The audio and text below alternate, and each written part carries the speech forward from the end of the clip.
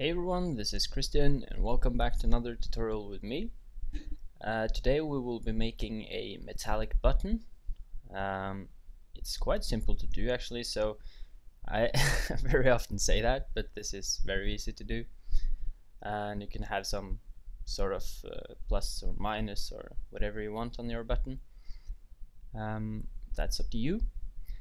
Let's start off by making a new document, Command N. And just call it button. I chose 600 by 600 with 300 in resolution. The 300 part is if you want to print this button, have it in a magazine or whatever, you should have 300 for that. That's for printing. If you choose 72 in resolution, that's for web. So if you know that you only want to use this for the web, you can choose 72. Okay, now that we have our new document, I want to find the center of the document, so I'm pressing Command R to get the ruler.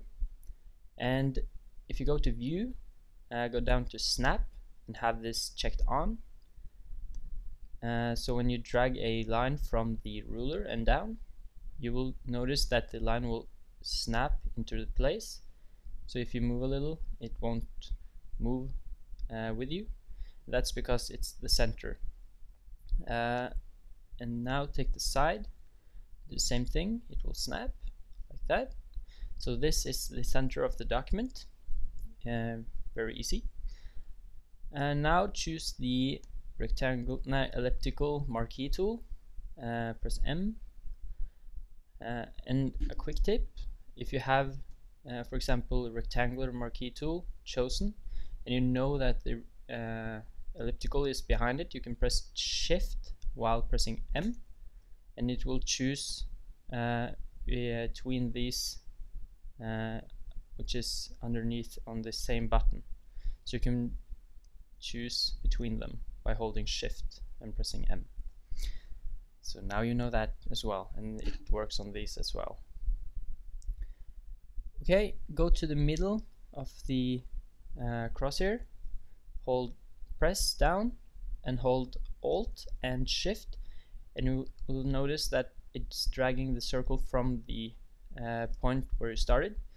The Alt button is keeping it to the center, and the Shift button is keeping the proportions. So that's really handy. Make a new layer, Command, Shift and N. Just call it background or something. And I want to fill in this with a dark gray color, like this. So when you have the dark gray on the background color, you can just press Command Backspace. If you have it on the front foreground layer, you can just press Alt and Backspace. Now I will add some noise to this circle. Go to Filter, go down to Noise, add noise, and choose quite a bit, like so.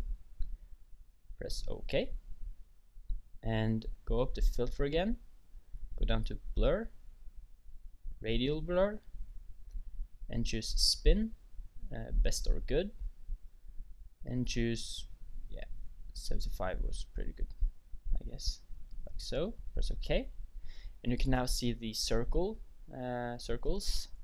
which is in the metallic button.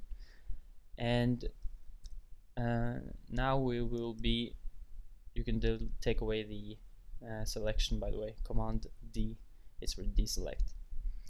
Now we'll be adding a gradient to this button here, so double click on the background layer which you just created, go down to Gradient Overlay, choose Style Angle, click on the gradient here because you don't want this black to white. This doesn't look good. So choose the first color here, just click on this color button thing and go down here and choose a color. I choose A9, A9, A9, and I'm going to make the last color there A9 as well, so you don't have the same color up here. And now we will be adding some colors in the middle here. Start here, just pick a lighter color like so you can see it's getting different, and make another one a little darker like so, another one a bit lighter again, and another one which is something like this, and choose a light one like so. And now you can see it's got some different colors which we want, but we can't see the circles which is on the layer, so turn down the opacity a bit and you will see the circles popping out. 82 seems fine. Press OK, and there you go. Really simple. If you want to add something like plus or minus or anything like that, just make a new layer, Command Shift N, go press U, and press the custom shape tool, and just choose something here. I'll choose the plus sign, and you can use the cross that we used earlier to get the center of the button. Hold Shift and Alt and drag out like so. And I have some styles on it, or effects. I have some outer glow and bubble and nimbus. The outer glow is the blue, and the bubble and nimbus is the white and black shades on here.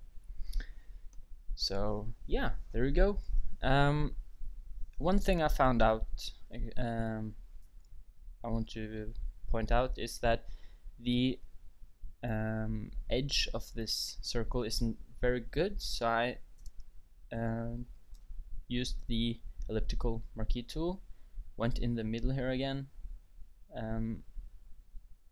like so, press Alt and Shift and drag out, and I just deleted the sum of the edge here to get it absolutely straight, because of the noise and blur we used, the noise is a little off, it's not completely round. So choose the background layer. When you have marquee tool chosen out like this, press Alt and Shift and I. No, that's Command Shift and I, and you will get the outer selection instead of the inner. And then you can just mark the background layer, press backspace, and delete the outer. Press Command D to deselect, and now you can see it's absolutely straight all the way around.